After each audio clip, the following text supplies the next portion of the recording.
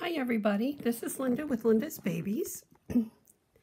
I'm here tonight with my little Courtney. She's my partial silicone. I just love this little one. She's so sweet, so petite.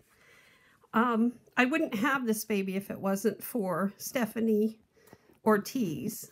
I had a big silicone that was much too big for me, and she was too hard for me to handle. And Stephanie sweetly traded this sweet baby for my baby.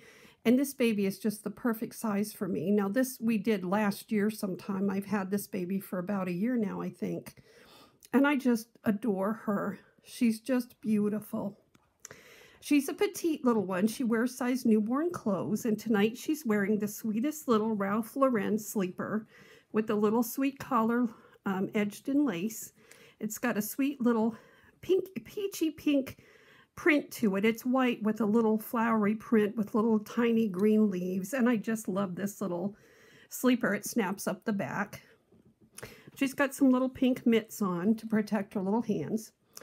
And today I was watching Kelly Girl's video about checking over your silicone periodically to make sure that there's no damage or tears, just to keep up on the maintenance and to basically, in taking good care of your silicone, it's a good idea to periodically check them for damage or anything that might be wrong so that you can get it taken care of before it comes much worse. And I do periodically check my silicone Courtney. She's a partial silicone. She has a cloth body and full silicone arms and legs and a silicone head. She has an open mouth, and she's got the most beautiful dark hair. So I do periodically check her over, but I hadn't done it in a little while, and Kelly Girl with her video reminded me to do that.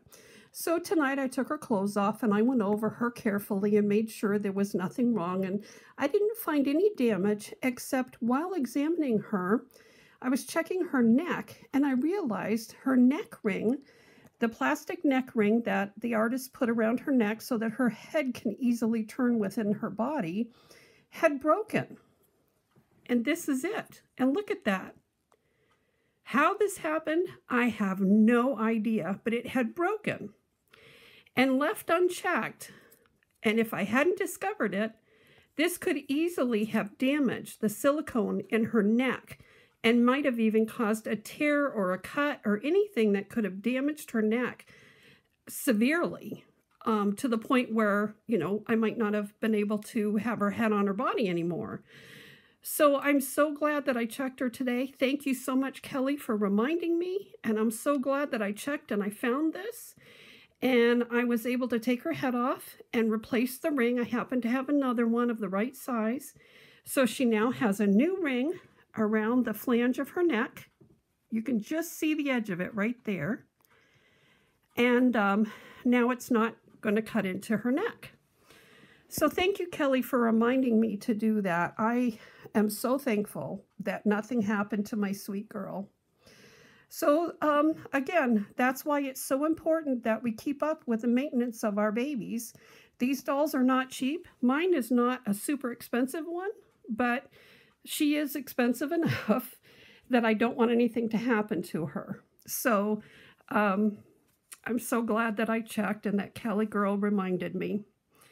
So anyway, I just wanted to share this sweet girl tonight and tell you my story so that hopefully you all go and check your babies and take good care of them. And I'll talk to you again soon. Thanks for watching. Bye.